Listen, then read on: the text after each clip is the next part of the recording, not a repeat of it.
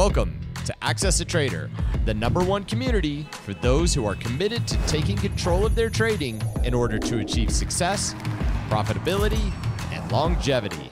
Thank you for joining us.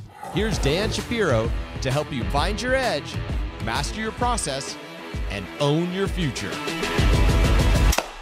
Hey guys, good evening everybody. Welcome to another edition of the AccessATrader.com nightly wrap-up show. I'm going to try to keep this short and sweet, as you can hear by my voice, or if you were in the webinar today. I've been fighting some sort of bug since Saturday. As soon as I recorded the video on Saturday, it hit me like a Mack truck. So I don't even know how I got through today's session, but it was pretty good. We'll get to that in a second.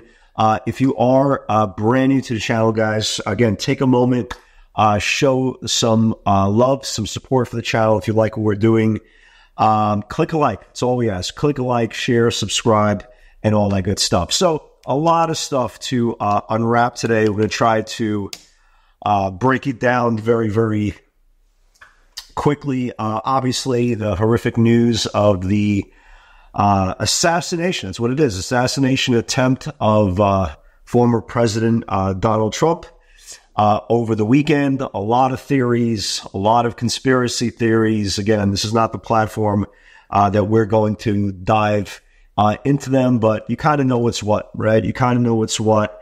Andrew Tate, I think, said it best. Okay, first they try to cancel you. Then they try to put you in jail, and then they try to kill you. And unfortunately, we saw some just crazy, ugly footage this weekend. Thank God. I don't care where you are, Democrat, Republican. You're talking about taking somebody's life by a millimeter, right? A millimeter over to the left, and we're having a completely different conversation. But thank God, right? Thank God no person should ever be killed. Okay, so thank God.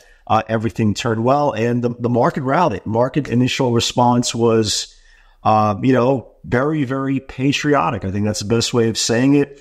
The market gapped up very, very aggressively.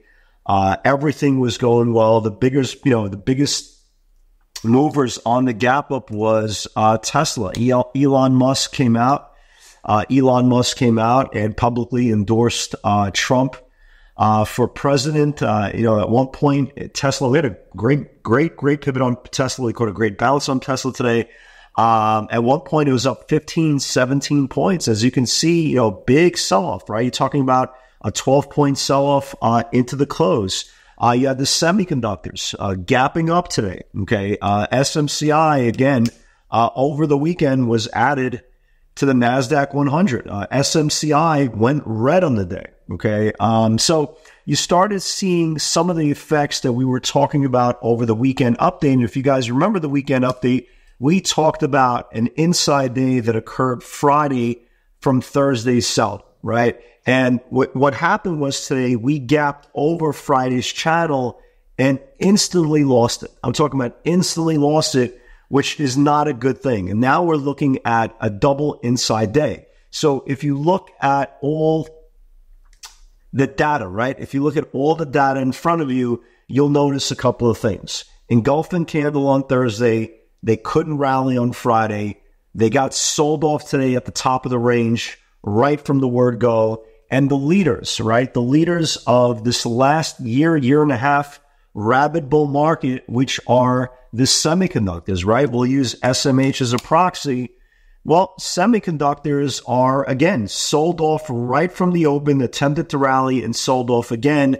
And now they are sitting in a really, really tight channel. Again, you could turn around and say, well, this is now 3 consecutive days of higher lows. Well, this is also 3 consecutive days of lower highs. So it's a very, very important thing. The fact that the NASDAQ was up today,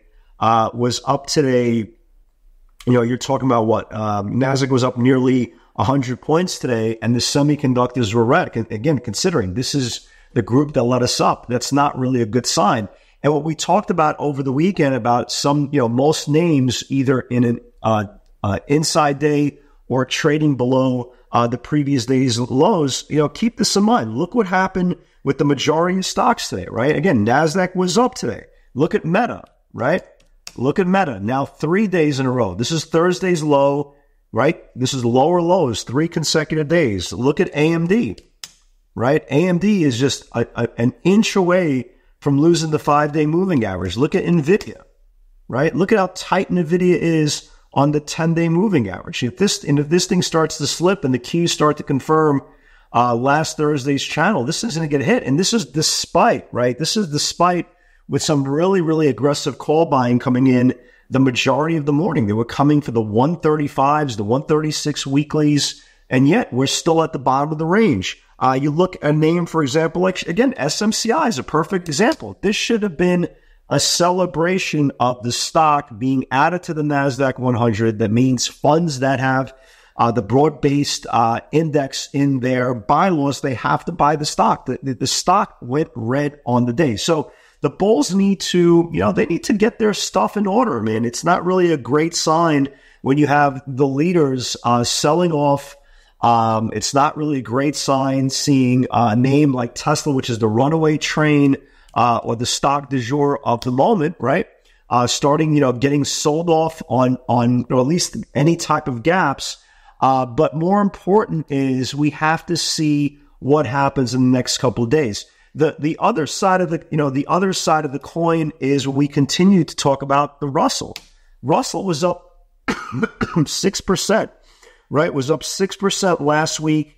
And today the IWM was what? Up another what? Up another 2%. So you have kind of the haves and the have-nots. And the question going into tomorrow's session, well, can the bulls finally wake up?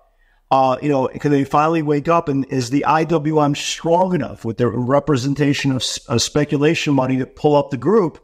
Or are these stocks going to drag everything down? Again, considering the semiconductors were the leaders of this whole bull run for the last year and a half, we'll see, right? That's the best way of saying it. Again, like I always say every single day, be prepared on both sides. We had Powell speaking today. He did mention about the weekend's events. Didn't really say anything that was, mind-blowing or ear-bending or anything in between. Again, at this juncture, you almost have to ask, why does he keep on talking on a weekly basis? He literally says nothing, or at least nothing of any dramatic, concrete information, but yet he still does. Some notable bets that we saw this session, okay? SMHs, speaking of, potential weakness in SMHs, a buyer came in for $1.5 million on the 265 weekly puts. That's 10,000 of the weekly 265 puts. That is roughly $9 out of the money. What do they know? We don't know, but there is obviously a notable bet, okay? But the biggest eyebrow raiser today was definitely GameStop.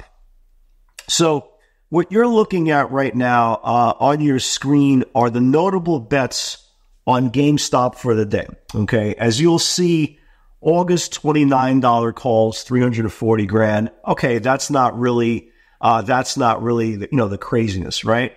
But this is where it starts getting a little odd, right? So they came in for the $30 weeklies. They came in for the August $50 weeklies. They came in for the August $40 calls, $384,000. They came in for the 35s for the August. They came in for the 35 weeklies, and they came in for the $40 August. It's not very often that GameStop starts trading 10, 15, 20% out of the money calls, especially on the short-term expiration. Today was one of those days, right? Today was one of those days, and you can see here, if it wasn't for this upper Bollinger Band, they gave it a pregnant pause, GameStop handled the sell-off pretty well. It closed within 20 cents of the day's highs. You can see, here's the chart of the NASDAQ 100 on the 60-minute view, right? Well, let me show you on the 5-minute view. It's a little better, right? So on the 5-minute view versus GameStop, right? Versus GameStop, they traded pretty much within 20 cents of the highs. The key for GameStop, number one, we always talk about this all the time, that especially in the options market, two things usually happen. Somebody knows something, which sometimes they do, sometimes they don't. But the key is, at least for me, when I'm looking at the option side and I'm looking at a potential trade, I always look at how much are they coming for deep out of the money calls and how short is the expiration. We saw, again, weekly expiration nearly 10% out of the money, or even 15% out of the money for pretty much the whole day. The key with GameStop is if it can get above this Bollinger Band tomorrow, this thing could really wake up. Again, do these guys know something? Is it Roaring Kitty making bets? Is it somebody that's in the know that something's coming out? Who the hell knows? But price action in the options market usually is the preamble for a potential equity run. We'll see if that turns into something or turns into nothing. NVAX, another name. They were coming for the $15 calls, $16 calls. We have a nice little pivot here above the 1386 level today, closed at the highs, just like with GameStop, stopped right at the Bollinger Band. But a beautiful, beautiful move there as well. Docu, we talked about over the weekend update. Highest close over the week, over daily supply, finally got back above the 50-day moving average. This thing looks good. But going into tomorrow, guys, I'm definitely watching. Excuse me. Pardon me. I'm definitely watching to see if the semiconductors lose last week's channel. That's going to be very, very important. So let me give you guys some numbers, some concrete numbers for you guys to watch. Guys, write this down. You see this 270 low, right? 270 low was last week's low on the SMHs. Watch that 270 level for the rest of the week. It doesn't necessarily have to happen tomorrow or the next day, but watch that 270 level. If the SMHs give up that 270, considering how big of an impact the semiconductor group is on the whole NASDAQ 100, it's going to be a very, very important level. Because if the bulls give up that 270 level, yeah, we're gonna get hit. And considering how the leaders are acting, right? NVIDIA, bear flagging, AMD bear flagging, SMCI gets sold off on bad news, on good news, being added to the NASDAQ 100. Again, I'm not saying it's a cause for concern, but it should be at least a green light, right, or a red light, especially if you're an investor, to turn around and say, well, these are big levels. I understand I'm holding them for a longer period of time. But sometimes stocks, when they break down a level, there's no guarantees they're going to come back, right?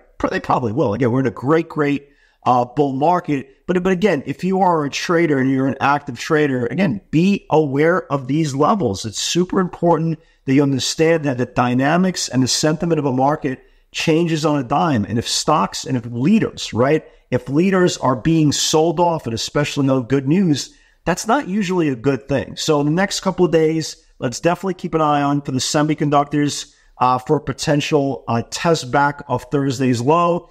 And let's definitely keep an eye on GameStop, okay?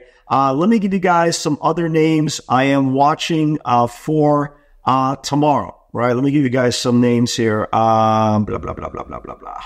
Let me give you guys some names here that I'm watching for tomorrow. Guys, look at Snow. Keep an eye on Snow. It's held the bottom of the range here 3 times. If Snow loses the bottom of the range, this thing can get hit. Look at Square. Square had a big push today. This is very, very close. Very, very close about reclaiming back all the supply. Again, you can see there's no supply after today. So if Square could get back above today's channel, this thing could run. So definitely keep an eye on that. There's a small stock, NEXT, right? Good looking chart here, just like NVAX today and GameStop today. The only reason why it stopped at the upper Bollinger Band. Watch this thing for tomorrow. If it could get above the upper Bollinger Band, maybe this thing wakes up as well. And, Bitcoin, right? The Bitcoin stocks went crazy today. Mara went nuts. Coinbase went nuts. Look at Riot for tomorrow, right? Look at Riot. Riot just needs to get back above this, basically $12 level, right? You see it? Just basically needs to get above this $12 level to be it really to get loose. But tomorrow it needs to confirm today's channel and any close above this $11.90, $12 area, and Riot could wake up and join the other names above daily supply. So guys, I'm going to cut it a little bit short. I'm under the weather. I got through the whole session today. Hopefully tomorrow I will be near or 100%. And with God's help, I will see you all in the field tomorrow. Take care.